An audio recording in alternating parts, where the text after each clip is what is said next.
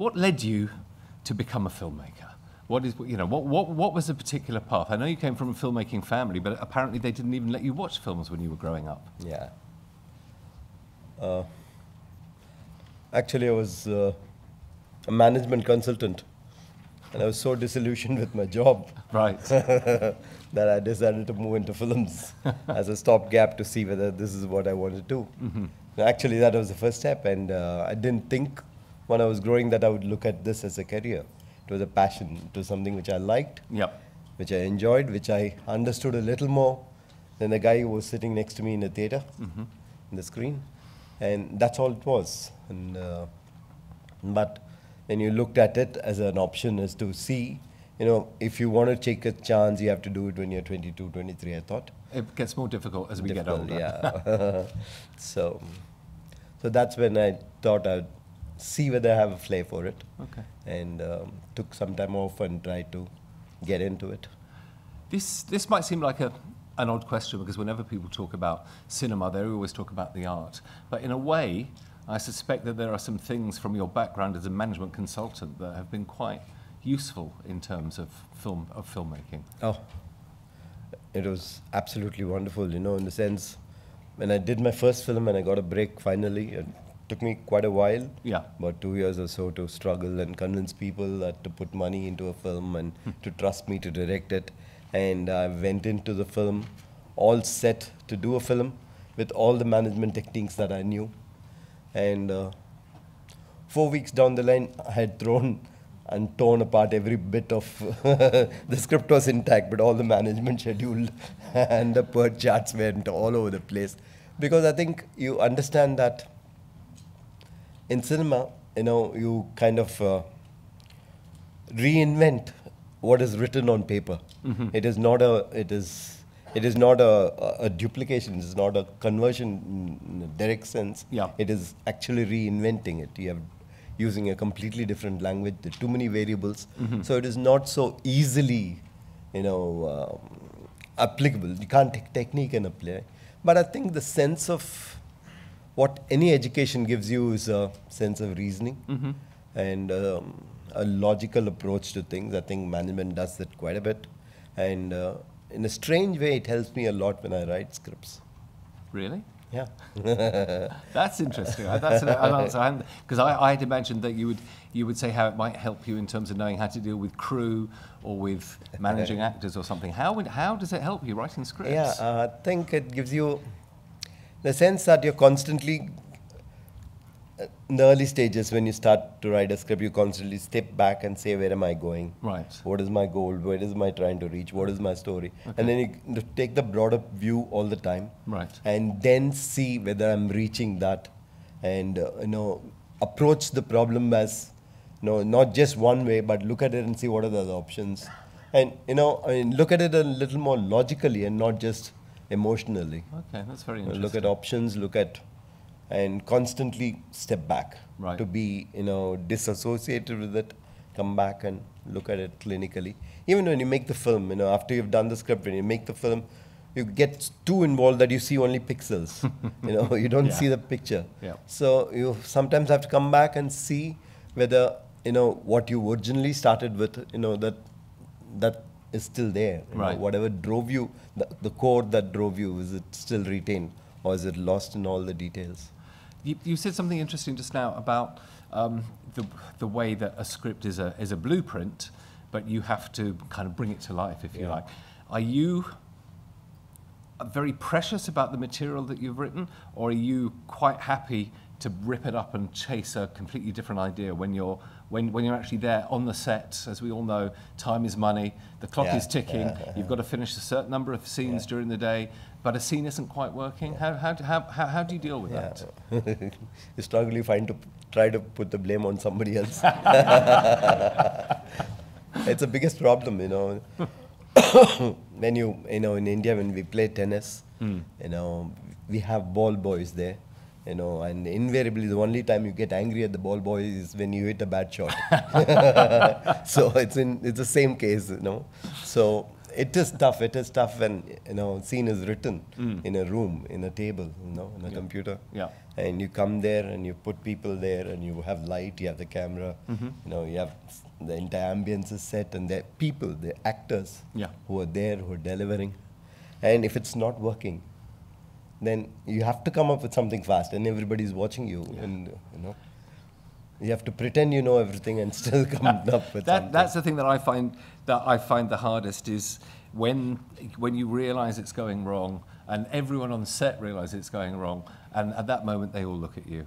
And, and the clock is ticking and you have to come up with some kind of solution, and you can't. If you're in the edit suite, then it's fine. You say stop, you go and you get a cup of tea or a cup of chai, whatever, but when you're on the set you can't, you can't stop at all. Let's have a look at our first clip. These are mostly in chronological order, so I wanted to take you back. It's a very short clip, 37 seconds. You'll have to forgive my pronunciation because I'm just a stupid English person. So you can correct me if you want. This is a clip from your 1986 film, Mouna Ragam. Mouna Ragam, Okay, there we go, Mouna Ragam. So if you can roll the first clip, please. As I told you, some of these clips end quite suddenly. So how do you feel when you watch? I have a great problem watching anything that I've ever made because the moment I finish it, it's like onwards. How do you feel? I hate it. I thought so. But why is that? I mean, I think I understand why that is, but maybe you can tell these people why it is. When you watch a film, you can watch for this length, it's all right. But beyond that, all you see is only mistakes in it. No, And the other thing, don't you find, is that because you've sat in the cutting room and you've seen it 100, 200, 300 times, that any joy has just disappeared from it. Gone out of it. And you're glad that it's out of your life and you don't want anything to do with it. And also, it becomes other people's property. Yeah. Yeah, because we make it for other people, really, at the end of the day. And the other people have a lot of opinions. They do indeed. One thing I think is that's interesting for me, coming from a different filmmaking tradition to you, is that you not only have to deal with the elements of, let's say, social realism, actors, dialogue, and the rest of it, but with this kind of the song and dance thing. And so, which draws on a completely different skill set. It's not about psychology. It's about display, and it's about choreography, and in some ways quite mechanical, but full of the joy of life. How on earth do you do that? Actually, I think you know, once you accept it as a part of your film, then it's a very liberating process. You know, I mean, it does something which I think it's very unique to an Indian film. And in the flow of a film, this kind of lets you reach an arc of celebration of you know, of whichever way, whether it is joy or whether it is the moroseness of a sorrow or whichever emotion you have to. This will let you travel that in a very abstract fashion. You're not bound by logic. You're not bound by, you know, literary movement. It just gives you an abstraction which lets you fly and land back at a completely different point and get across what is inside a person's mind in a different fashion. I think it's a very liberating thing. So it's like liberating the subtext in a way.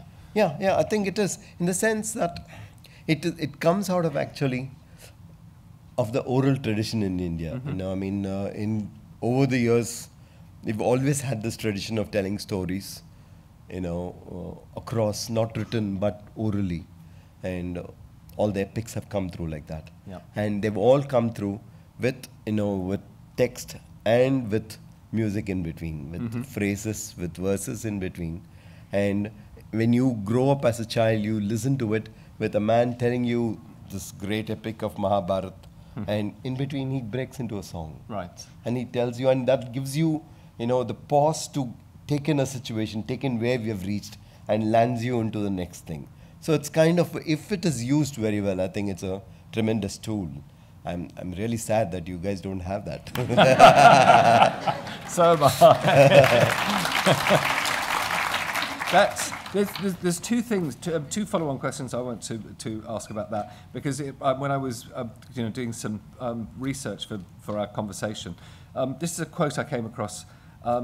sometimes quotes from the internet are completely wrong. So I'm going to put this quote to you, Yeah. and you can tell me whether you had some truth in it or is it just bullshit. That's the technical term, bullshit.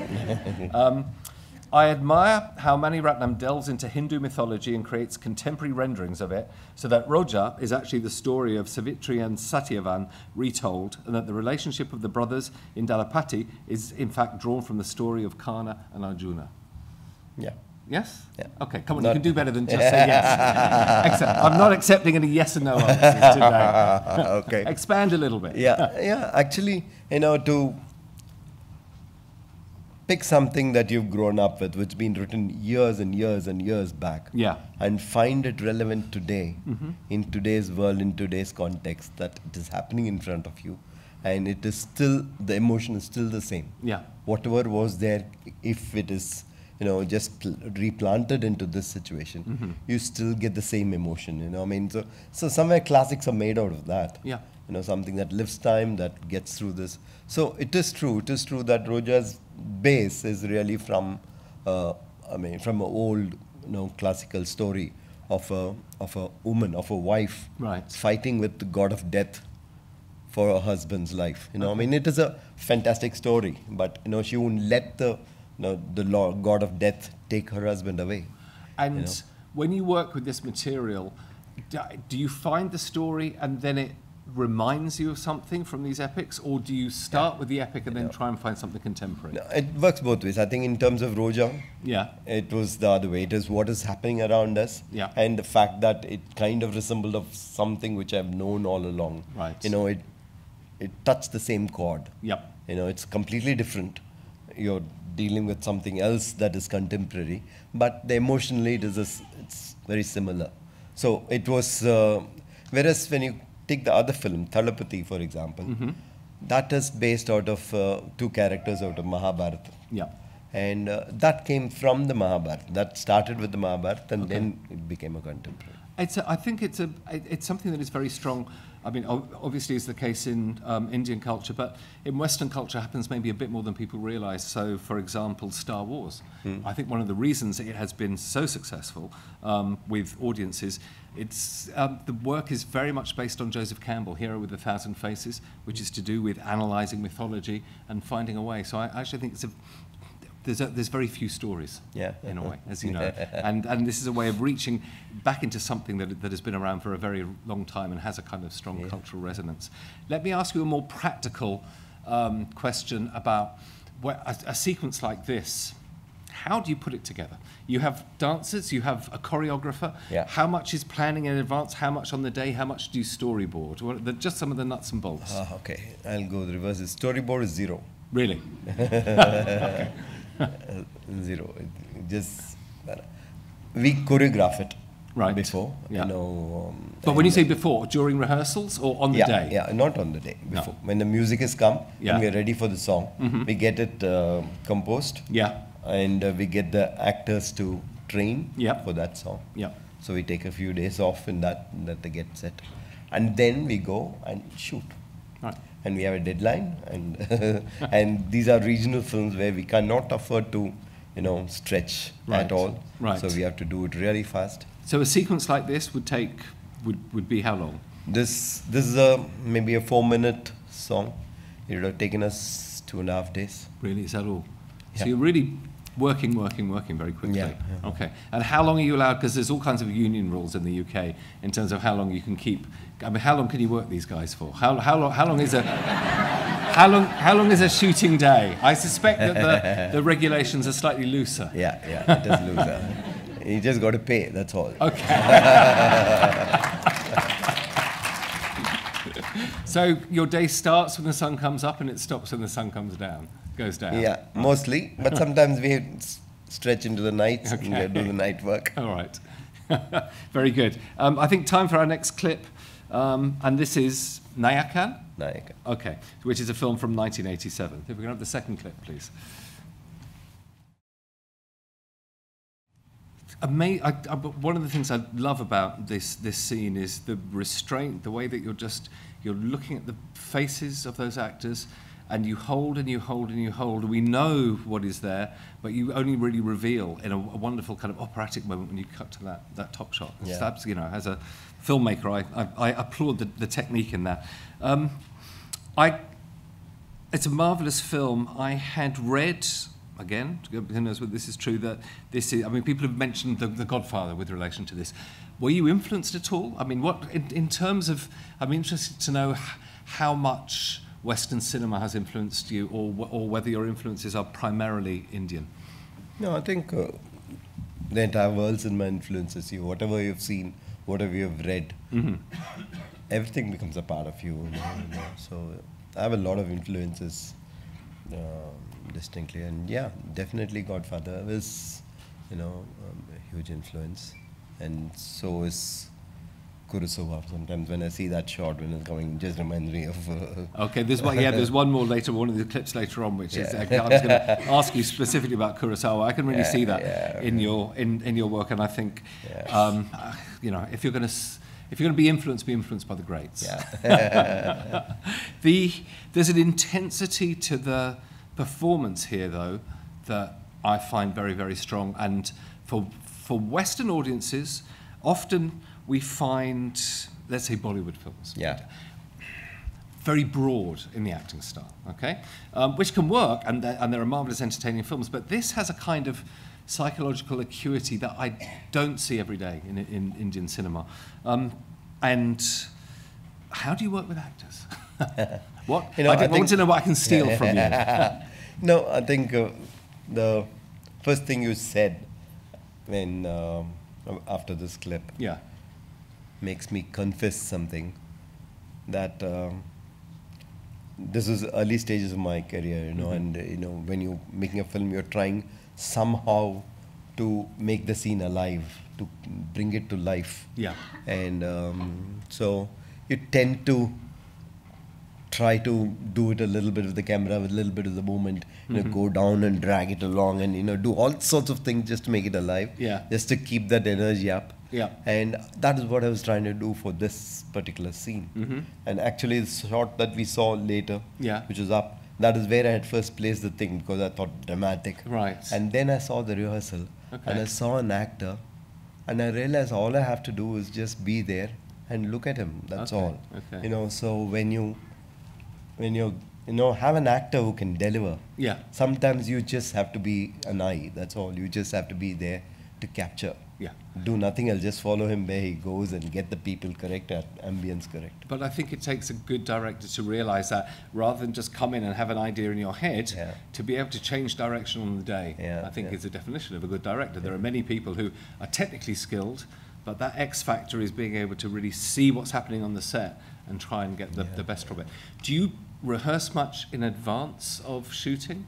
Do you enjoy the rehearsal process? No, I do we do a little bit of reading these days. I don't rehearse too much. I feel a certain amount of spontaneity goes away. I feel it's not just the actor's spontaneity, I think it's my spontaneity that goes away. I think if I do all the correction here, I won't have anything left at this spot. So we do, so that what I really want in those sessions is that if any line that doesn't sound right, doesn't sit right, if anybody feels that the character is not consistent, you know, those things to come up, and then we get those things fixed, and then we play it more we do the rehearsals there just before the shot. And in terms of, because where things can go wrong with actors, of course, is if you have one point of view of their performance, because as a director, you're directing the story, not just the actor. You're trying to understand, and they don't necessarily. They may be very good, but they don't necessarily understand the bigger picture. How do you deal with those conflicts? You just have to sometimes tell them, because it can be very seductive, and especially if the actor is good, and if he does something, and it's magical. So you can fall for it very easily if you sometimes have to realize that's not my story. That's where the music is coming. I just want him to be silent. The camera is moving. I don't want him to move. Okay, there are other elements which are telling the story. So if the actor is intelligent, it's very easy for him to understand what you're saying. You know, who understands the other elements of the thing. Otherwise, you just have to be a bit more firmer. and turn away before he answers you. That's a good technique. One thing, as I think I told you when we were outside how a number of people, when I put up on Facebook that I was interviewing you, a number of people wrote to me, and I fixed it. I know this isn't true, and so and one of them in particular wanted, and this was from a young actress who's called Anukampa Harsh, who lives in Delhi, and she wanted to know in particular, how do you handle child actors, because she was very, very affected by a movie you made, Anjali. Okay, and Anjali, and she finds it really hard to understand how you can get those kind of performances out of kids. Yeah. So what can I tell her? I think with kids it's very simple. Either they're very good or they're not good. Okay. You know, there's no in between, no necessity for you to sit and talk and get them into mood, nothing. Right. It's either they're natural, that they will be themselves when they're angry, when they're sad, when they're, you know, joyful, whichever way. Yeah. So if you're lucky to find good actors, good child actors, then it's a bliss to work with. They really, really, I mean, sometimes I use them as an excuse when somebody, you know, in same film Anjali, there was, you know, we were restricted by time, we are shooting in a hurry, there are lots of kids, and, you know, getting late into the night, and lighting is taking a long time. And then this actor comes and tells me, you know, I have this issue, I was thinking, so I had to tell him, mate, there's a kid sitting there, okay, next to your position. The kid is not asking any questions, he's just doing it, okay? Okay, so you go there and do that. That's the only way I could finish the shoot that day. That's very good.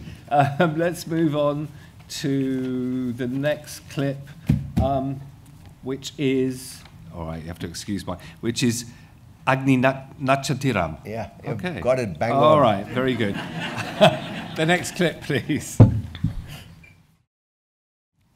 That's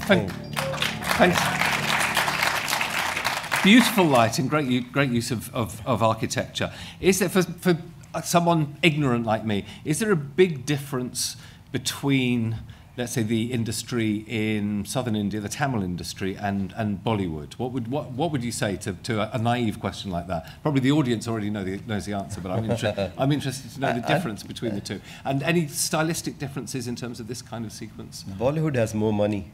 Okay. We have lesser money. Right. So we have to go stylish to make sure that we make up. I think this is one of the earlier films. Yes. So I think it's very West Side Story-ish in terms of style, in terms of these long shadows and you know, those kind of things. Yeah. And, but it still has incredible energy, though. You know, I think. I think it's an urban film and about two young guys, and at that point of time, we didn't have filmmakers in Tamil who were basically from the city and making city films. So we just didn't have that color till this kind of thing came. Right. You know, so it kind of which meant that the whole field was free for me to do. But yeah, which can be a very useful thing. Yeah. But you've made films in Tamil and in Hindi. Right. How is it working? I mean, I don't know, maybe you're as fluent in Hindi as you are in Tamil. Is it tricky making that transition? Oh, I hardly know Hindi. Really? I barely manage. I don't. Right. So how can you make a film in a language you barely... I struggle. In the sense, it's a strange thing. Most of your script and your dialogues, you kind of, understand and know. Yeah. And so when you write it in Tamil, and then you work with a writer in Hindi, and together we kind of rework it to make sure that it sounds genuine in Hindi. And then you do something which I don't so easily do in Tamil. You trust the actors more. Okay. See, after that, because I always felt that the words are not sacrosanct. No, I mean, it is not every word. It's how the actor says it, and whether it looks genuine, sounds genuine, feels good for them. It's what makes a difference. So in Hindi, because I cannot control the nuances of the expression of words, so I trust them. I ask them whether it felt right, whether it was okay. I mean, so I give that extra and put that little bit of more responsibility into their hands. Okay. Do you have a preference? I mean, do you prefer working in Tamil? Of course. Right. It's so much easier, so much control you have. Right. Very good. Okay, let's move on then to the next clip. This one I can pronounce. Okay. Bombay. Oh!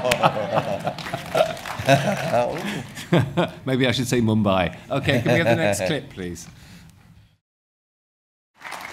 So the film is called Bombay. How many days did you actually shoot in Bombay? 3 days. So he told me this beforehand backstage. I thought that was that's one of the marvelous things about the job that we do. Yeah. Is the smoke and mirrors. So explain to me why you spent so little time. I mean, how long was the schedule for this film? Maybe 65 days. 70 Okay, days. so you literally you shot for 62 days. Yeah. Where? In Chennai. In Chennai. Okay. All right. And why was that? Can you explain to the audience? It just made more economic sense. Mhm. It was everything was under control. Yeah. And it would have been much more expensive for our. We are based in Chennai. For the entire unit to shift there and work there would have been a lot more expensive. And shooting in Bombay is invariably a lot slower Right. and a lot more tedious. Okay. So And you can't sleep in your own bed at night. I can't. Obviously, it's in terms of the subject matter, you know, the relationships between the Muslim and the Hindu communities, something that, if anything, is even more relevant today than when it came out. But tricky subject matter, nonetheless. Is it? I really didn't think then that it was tricky. I still don't think it is tricky, in the sense, it's what's happening Yeah. in India. So why can't films talk about it? Mhm. There's no, I mean. But you received some personal threats, didn't you, as a result of this? Yeah, I mean, the film is a cry against that. Right. So if you stop doing that, then where does it go? Mhm. So I think should have more which reflect the broader audience, you know, the general people, and how we live life there. Yeah. You know, with so many cultures and so many religions together, you know, on film. How did that work for you, though? Did you wake up one morning and think, I'm going to make a film about a political subject that might be quite controversial, or do you start with a human story? Where, you know, how does this come about? Actually, in a strange way, it happened when I was doing the background score for my previous film before this. Yeah. And I was at A.R. Rahman's studio. We're doing the music. And Bombay was the most cosmopolitan city in India. Yeah. And so it kind of shakes you up a bit to have a riot that takes place there. Now you feel that if it can happen in Bombay, it can happen anywhere in India. Yeah. You know, and that's not a very nice thing to you know, think of. And so you feel that's what I mean. The first person whom I told that thing was across the mixer was to Rahman that we should do something. Not that I had an idea of how to do it, whether I would ever be able to do it. You know, and I started off thinking of it as a kind of a offbeat film in Malayalam. Yeah. With only 2 kids. Okay. Only one kid lost in the riot, you know, and then it kind of grew. And then that led on. I mean, this is one of, I think, 3 films that deal with this kind of issue. I mean, is it that you found it particularly? I mean, what having explored it in one film and explored it very successfully, what pushed you to carry on with this issue? No, I think it was also 2 things. I think your age. Yeah. At that point of time, those are the things that affect you the most. You're aware of everything that's happening around, and some way that starts reflecting. Yeah. You know, and you're not worried about long shadows and, you know, dancing in urban city alone. Right. There's something else that bothers you, and you think that you can address it in the mainstream format. I think the advantage of, you know, taking something serious and reaching it across on a mainstream format is that, you know, it gets communicated with a lot of people who, you know, which I think is relevant there in India. At that point of time, I just felt, because the predominant number of people felt similarly. Right. And it was not getting voiced. So we thought that this could be a possibility.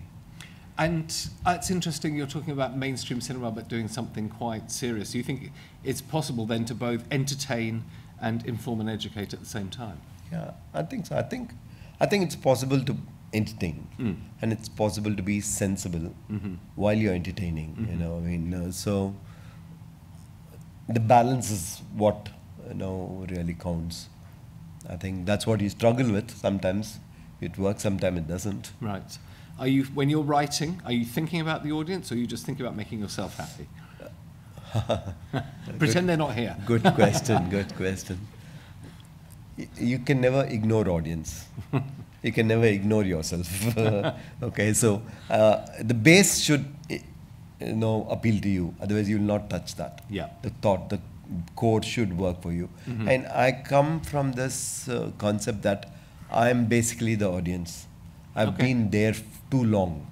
I've sat there in so many films with them, there along with them, and I know what works, what doesn't work. Okay. I've disliked so many films in my life sitting there.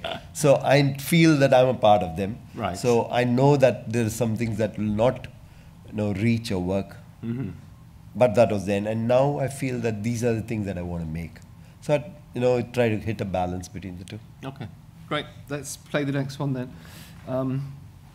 There's just one. Yes. This cinematographer of Bombay, Rajiv Menon. He's here somewhere. Rajiv.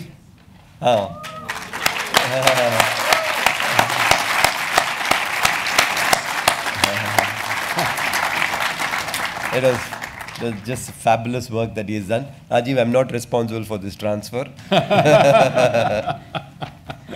Very good. And so the next one we're going to show with the clip's about a minute long is Dil Se. Okay, thank you. There's an incredible amount of vigor in that camera work and stylization, and if you look, I've been shown that I wouldn't necessarily know that's the same filmmaker who made the first clip that we saw. It feels, because it feels very on the button and very contemporary, and like someone who has watched a lot of contemporary American cinema and MTV and everything. So how do you keep yourself plugged in and stop yourself turning into an old fart? Pardon my French. I think that's what I meant by that you guys are missing when you don't do songs. When you have to do music in your film, outside the drama that you narrate, then you have to find ways for each one to come up with a concept, because that is like a mini film. Yeah. It has to have one story within that. It has to have an arc. It has to finish, and it has to have a certain style. Right. So, and it can't be something you've done before. Yeah. And and you use it to your advantage. So it gets you this chance of being somebody else. Working with a cinematographer, have you, so one of your esteemed collaborators is here. Have you worked with a number of different cameramen throughout your career? Do you tend to stick with the same people? 3 or 4 people. We have amazing number of good cinematographers. I think they're all really world class. Right. So we've been lucky. I've been lucky that I've worked with some really top class people. It takes half my burden away. Yes. Well, exactly. That's the thing. This is what Robert Altman said. The big trick is just to hire very good people. And then the rest of it. So I think I told you beforehand, I'm preparing a film myself to shoot in Mumbai, hopefully in the early part of next year. What advice would what advice would you give me as a foreign director of dipping my toe in this with an entirely Indian cast of about 50% English language, 50% Hindi? So we'll see. I'm sure your understanding of Hindi is much better than mine. So do you have any advice for a foreigner coming in and shooting in Mumbai? Yeah. Please come. No, it'll be wonderful because the perspective will be different, and only be prepared. Be prepared for what? Be prepared for the unexpected. Don't come with one plan A alone. Okay. Plan A, B, C, D, E, F. Preferably something doesn't go wrong. Okay, turn around and do something else. Right. So you think maybe one needs to be more flexible working in India than you do. Yeah. And nothing should panic you. Okay. Nothing should worry. Don't be on a Zen mode. Okay. How do you manage to do that? Because this is something I think is very important, and it's something I say to students when I'm teaching them. it's very easy for any of you here, if you're sitting at home and you're watching something or you're sitting in the cinema, it's very easy to go, that performance isn't very good, this shot's not very good, this doesn't really work. But there's something about being on the set when you're directing with all these different pressures that actually makes it much more difficult when you're watching the monitor to spot these things, because you need to move on quickly, because you know the bad weather is coming, or you've had a problem with this actor. How do you keep calm in that situation? How do you keep focused? Yeah, it's difficult, but sometimes you have to draw a line. You know, it's your budget, it's your time, it's your this one. You have to say, this is my capacity. This is all I'm capable of getting out of this person. Right. Either I kill him, or I accept this and move on. I've tried. Very good. Okay, well, this is the only one so far. I think this next clip is this out of sequence? Most of them have been in sequence. This next one is Guru. So if we could have the next clip. I think it's very interesting the way it's a kind of, you know, you've got that wonderful kind of slow, it felt like, I don't know whether you had a small crane on the, what did you have on the train? Rajiv, what did we have? We had 15 minutes, that much I know. Did you? Okay, but it's interesting because it kind of feels quite grand and epic, but the emotion is you know, it's the emotion really that gets you and touches you. I think that's a wonderful thing to be able to do, because sometimes when you go very grand, you can lose the human side. Yeah, it's true, because I think we are seeing it totally out of sequence. So, but it's a reluctant marriage, right? And that is where she has accepted him. Okay. And at the last minute, she's decided to come on with him. Right. And it is her acceptance that shot, that slow shot that goes towards her. All right, I see. Accept, so it is. That's interesting then, because the very first clip we showed is also about, I mean, which was Mouna Ragam, is also a similar story. It's a story about a woman who slowly learns to accept from an arranged marriage. What is it about this particular tale that, you know, like that was 20 years previously that you made that film? In India, 90% of the marriages are arranged. So it's constantly there in the culture. It's there constantly, and it happens every time. You know, you're amazed at it, and it works. So it's right. It's every time it's magical. No, that it can actually happen and work and survive. Can I ask a personal question? Yeah. So I met your lovely wife backstage. Yeah. Is yours an arranged marriage? Yeah. Okay, all right. And it working? All right. Did I say it right? Well, I can attest that this is true because I saw how they were backstage together. All right, we're going to be coming on very soon. I'm going to have to move on to questions. I think I'll just show one more clip, actually, which is from, this is going back in time a little bit. It's to a film, Iruva. Yeah. And this was the one that when I saw this, I thought, this is a man who watches Kurosawa. There's a confidence about, well, let's have the clip first, and we'll talk about it. If we can play the next clip, please. There's you really know how to tell stories with pictures. That's the thing that I find so impressive with that. There's the movement of the people as they rush into frame as a camera just comes over the top tells you so much. And the little jib that you do over the top there, and so I just wanted to ask, in terms of this particular shot, I don't know if you remember the day that you did it. Did you have this idea in your head, or were you responding to what was there in front of you? No, I think the last bit of the hand getting and the crane coming up was only done there. Right. But I think the basic idea of being the terrace and people being down, you know, that was there even when we were writing. Right. So to an extent it was assumed. I mean, that storytelling was really that. Right. He comes up, you know, and then realizes that the entire neighborhood, he's come to his friend's house. Yeah. He's an actor. Yeah. And he's become a star. And suddenly he realized so many people are following him. So it was his realization of his own popularity. Right. So the story was telling those shots. Okay. But it really, I mean, it's very, very impactful in the way that Kurosawa uses movement as well. I think that kind of use of movement is always, for me, a sign of what separates the sheep from the goats in terms of directing. There's a lot of extras in that scene. Yeah. And are Indian extras good? Because I've had some of the most difficult days I've had on set. Hasn't been with main actors, and I've worked with some quite tricky actors, as I'm sure you have. It's always with the extras or with the day players or something seem to cause more problem. Oh, you've seen nothing. You come to January. You come to India in January, and then we'll talk. Okay. Very good. Listen, we'll just have one final clip here. This is just to kind of bring us up to date. Not your most recent film, but a recent film, Ravan from 2010. Yeah. Then we'll have a few words about that, and then we'll finally open it out to the audience for questions. So the final clip, please.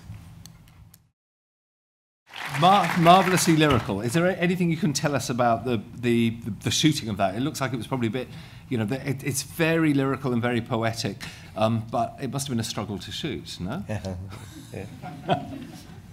Yeah, it was a difficult location to do, and had to be suspended, and the tree wouldn't stand in place. And the last shot is still very grainy. I'm still upset about it. I think I understand what you mean, but sometimes I think when you give a film over to an audience, if they're involved, you're worrying about the grain. Yeah, no one else is worrying about the grain. Did you? I mean, was it wire work involved? Did you remove wires digitally or not in terms of doing that stunt? Right. Digitally it was removed. Okay, all right then. Don't want to give too many of your secrets away.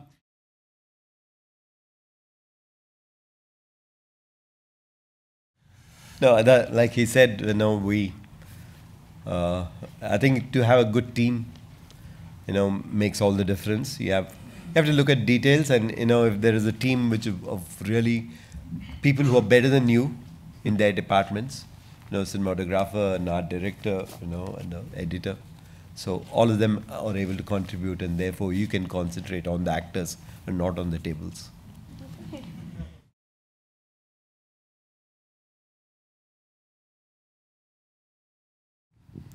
Yeah, I mean, it's difficult to say which is your favorite, but if you push me, I would say the theme of Bombay. I think he's a very special person, special composer.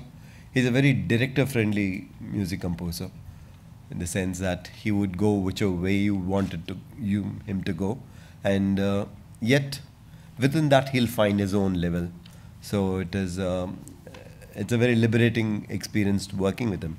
He will care for what you want as much as he'll care for what he wants, and so it's always been like a first film with him. We try to explore new things, and it's still experiment. Not just sit back and say, okay, he's the star now, we don't have to worry. But it's not like that.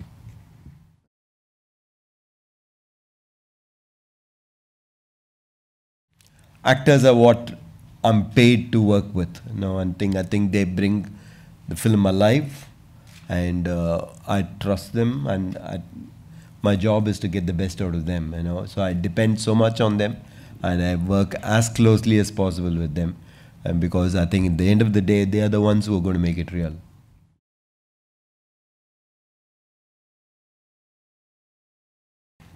Yeah, I mean, how do you write women characters? You write women characters because you meet so many of them who are fascinating. You're absolutely amazed at the strength that they have, and I think they have something extra, so it fascinates you.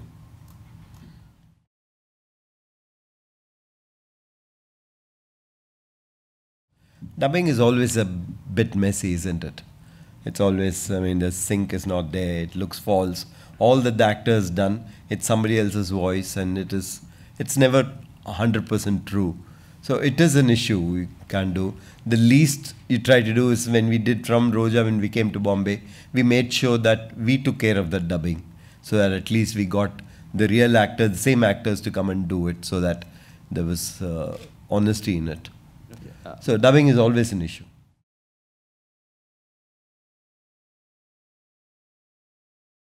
No, actually, I asked her to do my first film. She refused.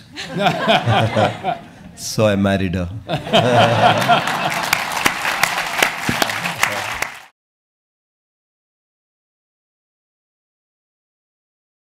I think it's narrow now. I think filmmakers are the new generation of filmmakers are making fantastic films, who are making much more realistic, much more earthy. The audience have changed.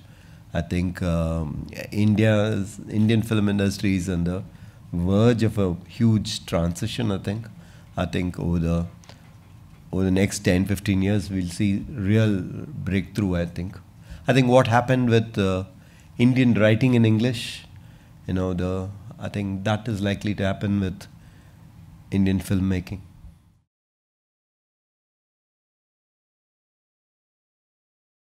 Who's my favorite Indian director? Guru Dutt. Guru Dutt, I agree. Yeah.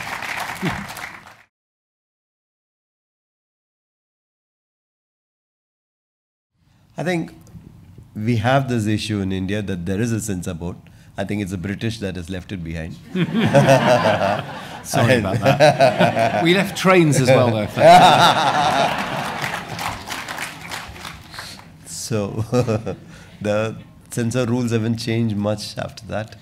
And it's a battle. I think if you believed in it, which is what happened in Bombay, we did go through a battle. It used to be censored every week. We had to go take it to Bombay with a print, and it would be seen again and again and again by I don't know how many number of people.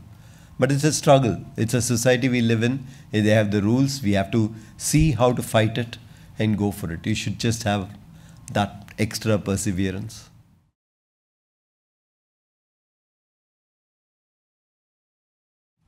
I think that's Kurosawa. I think that's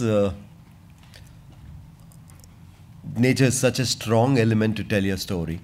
The wind, the rain, it adds so much drama to narrate the mood in your setting, and if it's used well, it just accentuates your arc really, really dramatically. So it's there, and I've seen Kurosawa when I started. The first film that really took me away was when I saw Rashomon, and that shook me up. I've never seen world cinema till then, and I think that has still not left me. So please blame all the rain on Kurosawa.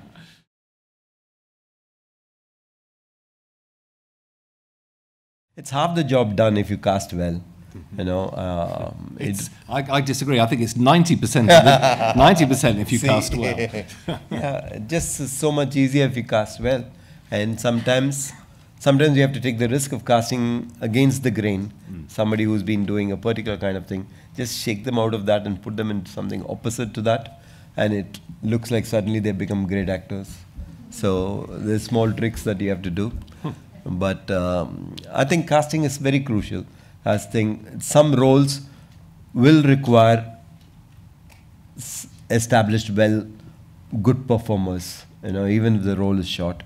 But some of them require new faces so that the character comes through more and not the personality. So it's a part of writing. At that point of time, you decide to an extent what kind of cast you're looking for. And then they should have the time. They should agree to your price. They should agree to your schedule.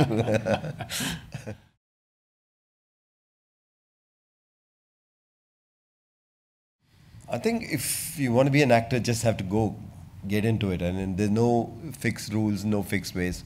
You don't know which door is going to open at what time. So if you think you're ready, if you think you can act better than all these guys, you can. You should think. Even if you can't, you should think you can. Then you should just go and do it.